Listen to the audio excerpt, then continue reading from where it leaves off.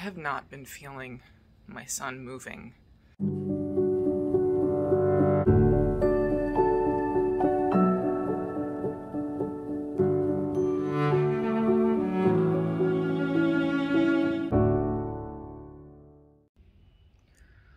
Hey guys, what's up?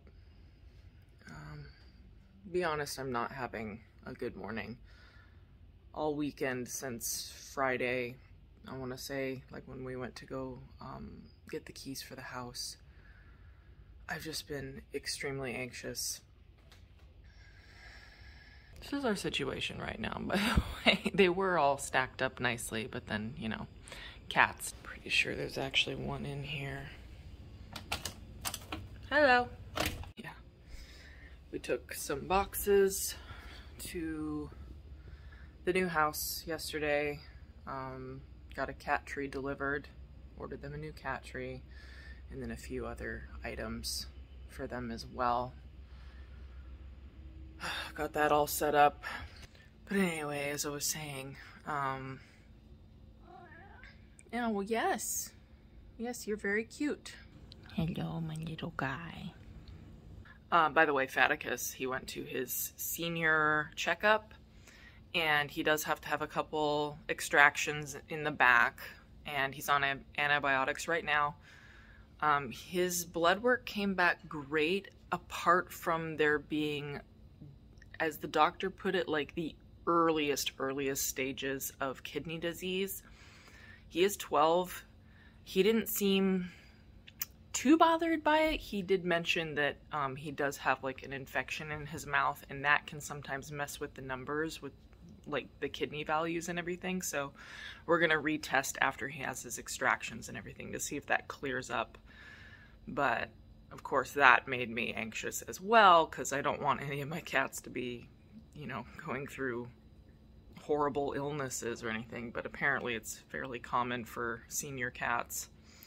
So that wasn't the greatest news. But as far as the rest of the anxiety goes, I have not been feeling my son moving. It was like 2.5 days that I didn't feel him at all. I didn't feel him on Friday at all. I was like an anxious mess while I was at Cameron's office. And I also had like a callback that day that I had to do on Zoom. So there was that anxiety. And then I just wasn't feeling him move, and I was like, okay, well, I'll just go get some fruit. And I ate some fruit, and that didn't do anything. And I thought for sure that I lost my son. I thought for sure. And then we had some lunch, and just before we went to go see the house, I felt a little poke on the left-hand side because my placenta's on the right-hand side. And I was like, okay. But then the next day, I also didn't feel him moving. And then every now and then I felt like just the tiniest of movements, but it was more like a rolling sensation. So it could have been his back against my tummy that I was feeling just moving. But then I started believing that I wasn't feeling my son and that I was just feeling my digestive system or something. And then, yeah, Saturday was... I almost went to labor and delivery because I was so terrified that I had lost him and that I wasn't actually feeling him. And then, same thing, we had some dinner, and then I laid down for an hour on my left-hand side, trying to get him to sort of float down there, and so I could feel him poke. Didn't feel anything for an hour. Then I was sort of like on my stomach, but still on my side, to sort of get him to move towards the front. And then it's like he finally turned over and started poking me. You know, pregnancy after loss is hard enough. But pregnancy after loss with an anterior placenta is like insult to injury. It really is, because if he moves into a position where the placenta's covering him, I just don't feel him. I have to rely on that, you know, left-hand side where his little feet are over there, or his hands, or whatever I'm feeling. But if he's not in that exact position, I just don't feel him, and it just... I know everyone's gonna say get a Doppler, and the Doppler is on its way. There's a little delay in the shipping with that, but we are doing, yes, let's make all the boxes fall even more.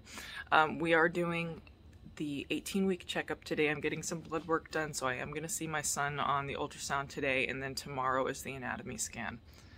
And I did feel him poking this morning. So I am anxious because I just have that white coat anxiety. Excuse me. But I'm 95% sure he's fine. You know what I mean? I just have that fear that I'm gonna go in and not see a heartbeat again. You know, it's crazy. I thought, like, the longer the pregnancy progresses, the easier it's gonna get, and that is not the case. It's getting harder. Because I feel like in the first trimester, I was like, well, this is like when miscarriages can happen and I should just expect it. So once we got into the second trimester, I was like, oh, holy crap, like, we have a chance now. So now the stakes are higher, you know what I mean? But then I'm like, oh no, like, I'm approaching the anatomy scan. What if he doesn't have his kidneys or something, and then his lungs can't grow? And yeah, just, I catastrophize. I'm sure everything's just fine, but yeah, it's just been really hard.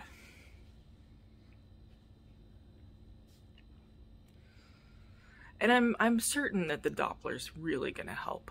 It really, like, if I have any kind of anxiety, I'm sure I can just pop that thing on there, hear him, and be fine. But it's, yeah, it's been really difficult on days when he doesn't move.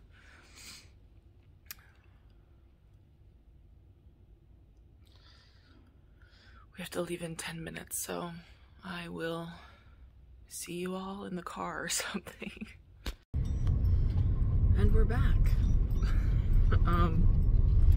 We have some boxes in here, if you couldn't tell. Cameron's gonna take a few larger items and then some of his closet stuff over to the new house. By the way, some little house updates. We went yesterday, we did find a door and a cat flap. It's funny. the cat flap we had to choose is called Chubby Cat, which I thought was so fitting because I know that my bigger cats aren't gonna fit through the one that goes up to 12 pounds. I guess you're gonna attempt to cut the cat flap today. Mm-hmm. And then hopefully we can get the kittles over there by the weekend. I got their cat tree, their new cat tree all set up, and I just want to get their wall shelves set up before we get them over there, because when you move cats to a new space, they tend to freak out, but if they have something familiar and high up, then it's less anxiety inducing for them because it smells like them. They're higher up, so they feel safe.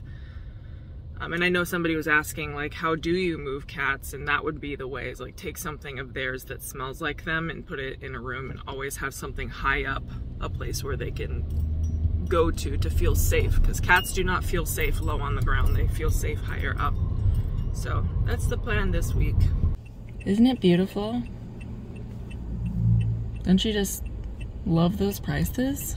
You'll have to tell me the gas prices of wherever all of y'all are at, because I'm pretty sure California is the worst. Heading in. We have to park a ways away, so. But he hasn't got I just left him a message. No shortage of work for Cameron, though. It's crazy. It's only 18 weeks, and I'm already got the waddle going. I have to waddle. And I also have like that, I forget what it's called, where you have pelvic girdle pain. Like the bones feel like they're just grinding. Super fun. Everything's happening early this time. Whew. Getting winded. The sun. Anyway, we're about to go inside, so I'll see you on the other side, hopefully with some fantastic news. I'm sure it's gonna be fine. So the good news is baby looks great. Bad news is veins weren't cooperating. See? I look huge. Me too. Ooh. We're having twins.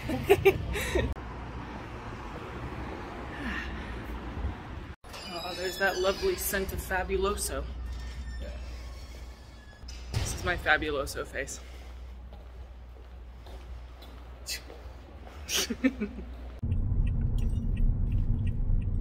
So it makes complete sense why I wasn't feeling him move the last few days, because on the ultrasound you could see he was just chilling on the right hand side underneath that placenta, and then all his fluid was pushed over to the left side.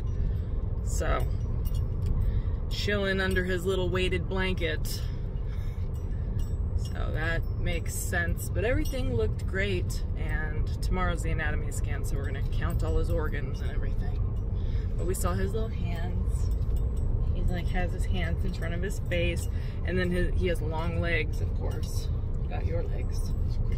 Yes, little creature.